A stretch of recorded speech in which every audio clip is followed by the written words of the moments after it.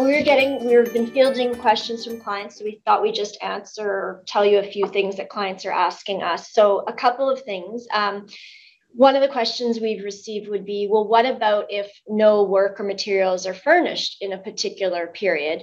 Do we still have to issue as a contractor a invoice at least every 31 days? And our view is that no, there is nothing in the Act that says you have to issue nil invoices. It doesn't even refer to nil invoices. And when you look at what's to be in a proper invoice to be proper actually has to refer to the work that's been performed or the materials furnished.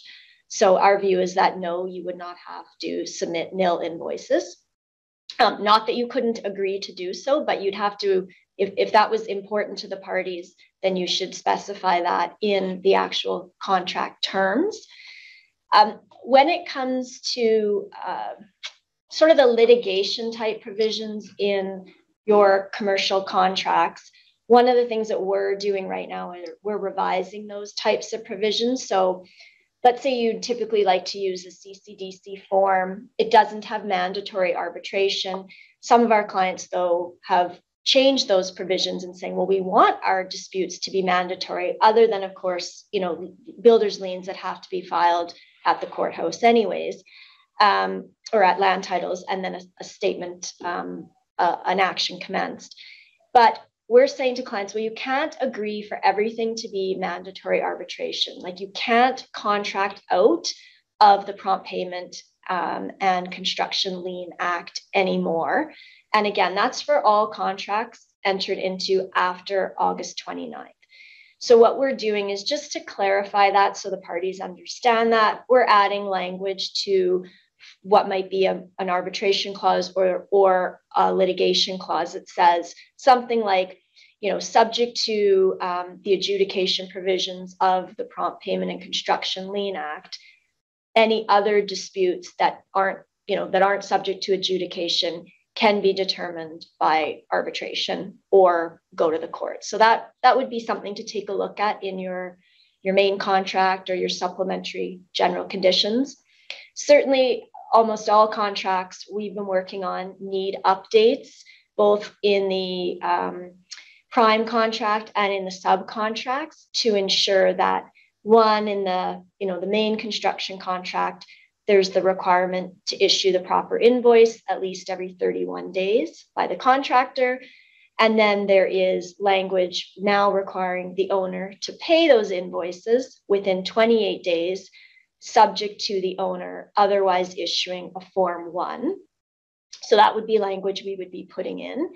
And for subcontract agreements as well, you might want to be adding in language to the effect that the contractor agrees that, provided it's been paid by the owner within 28 days of every proper invoice, it shall pay its subcontractor within 7 days, again, subject to the contractor issuing a Form 2 or a Form 3 within 35 days of the proper invoice, and likewise down the contractual chain.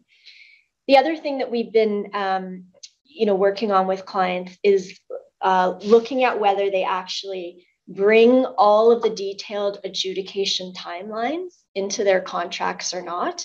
We have some clients with really large projects where they want every obligation that could possibly exist in the contract. And so we'll draft really long provisions that essentially take the adjudication timelines and all the steps the parties take if a matter goes to adjudication and put that in the contract. Also, the concept of proper invoice, that's not going to be in any contracts before August 29th. So we're adding in, a definition of proper invoice. Again, some clients prefer that all the requirements that are in a proper invoice are set out, in a schedule to the agreement or in the body of the agreement. Some clients like the keep it simple principle, and they'd rather just have the definition say a proper invoice, means an invoice that meets the requirement of the Act. So looking at those types of definitions, we are also, looking at the lien period language. So while some contracts will just say, the holdback is in accordance with the legislation, that will still work. But if you actually had a reference to 45 days and it now needs to be 60, you need to be looking at that and making sure it reflects the new lien period. And as well, if the improvement is primarily related to concrete, then you need to think about saying that in your contract and referring to a 90-day lien period. We think it's going to be, this transition period will be probably most difficult for subcontractors, actually, because, they're not a party to the prime. They won't necessarily automatically know whether the prime was signed before August 29th or after. So a key question for all subcontractors now, when you're entering into subcontract agreements, will be that you need to know the date of that prime contract. And you should actually be specifying in your subcontract whether or not the new prompt payment provisions apply or not. Because certainly if the prime contract is dated before August 29th, then they don't. And you would be subject to the shorter 45-day lien period, not the 60-day. Parties, of course, can amend their contracts. So I'm sure we'll have some general contractors who have maybe a fair amount of negotiating power who might be able to convince owners for prime contracts that are still going on today and that were signed before August 29th, that maybe they'll agree to amend those contracts to bring them into force so that prompt payment and adjudication and the new lien periods could apply to that project. But without an amendment, they're not required to. We also talked about the certificate of substantial performance. So again, if you want to be issuing that electronically, that would have to be stated in the contract as well. We have taken the forms. So again, there's forms 1 through 15 that are included in a regulation to the new legislation. They're pretty straightforward. For the most part, we think owners and contractors probably could fill out the form 1 through 5, the various dispute notices themselves. Of course, you want your counsel helping you, filling them out, looking at, helping you with the reasons. But they're fairly straightforward. Forms 6 through 15 are for the most part forms that the statements of lien and various affidavits, and for the most part, you'll probably be working with counsel on those forms. For any of our clients that are on the call, we have taken all those forms, we've put them into Word, and we have them available if you want to reach out to anyone of a member of our construction team for your use. We also, just a shout out to the Edmonton Construction Association. They have some really good FAQs on their website. They do also have an unofficial black line. It was prepared by another law firm that acted for industry, but that's a really good place for looking for questions that you may have, that there may be answers to. Matt, maybe a couple of other things that you've been answering for clients? Some of the things that we've been answering. One of the questions people are asking is, what happens if there's a non-payment? And typically the remedy is that interest begins to accrue. Interest will start accruing, and it's at the Judgment Interest Act rate unless it specifies some other form of interest in your contract. So you'll want, depending on the position you take, the position you're in, whether you're the owner, the contractor, the subcontractor, you might have a different view of what that interest rate should be, because in the event that there's a late payment, you would start to accrue that interest. I have been receiving that practical question is, what if we're late by a few days and we then make that payment? In the end, it's the interest that will accrue, and we don't really know what type of costs, penalties could be associated with commencing an adjudication. Obviously, we haven't had anybody run an adjudication here in Alberta yet, so whether or not a subcontractor or the contractor starts the adjudication process and they have to go through the effort of preparing their documents and submitting it, and then the owner or the contractor ahead of them makes payment, the owner or the contractor may say that your remedy is the interest. But I anticipate that people will be requesting some form of cost award for their time and effort, whether or not that has any ground or standing, it is unknown, but it's akin to filing a statement of claim, and then you serve the other party, and they say, no, we want to pay. We were prepared to pay this invoice, and we frequently will take the position, well, you need to pay some costs for the work that was associated with filing a statement of claim. Another question that's been asked every once in a while is whether or not the concept of payment certification will be removed from CCDC contracts. I think it will, to the extent that it does not relate to testing and commissioning. The follow-up question by everybody is what constitutes testing and commissioning? I think that it's undefined in the Act. And I think it's going to have a practical sense when it comes to testing and commissioning, such as electrical, gas, plumbing, things that actually require testing and commissioning, and then on larger projects, obviously, startup. So I think that's one interesting question that people have been having.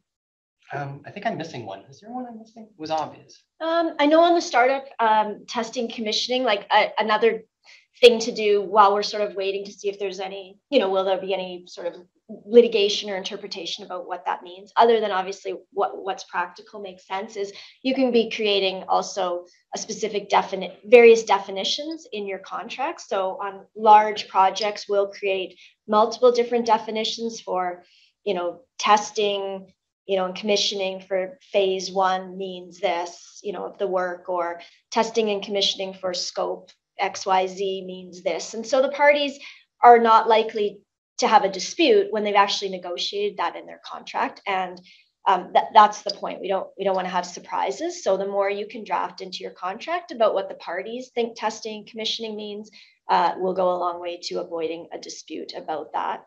I think one other thing that we have been talking about was the concept of draft invoices. Oh, right, draft invoices.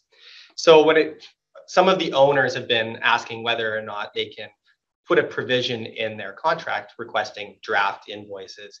I've been suggesting that this is a prudent practice because, as we all know, that sometimes there's issues with invoices or supporting documentation is missing.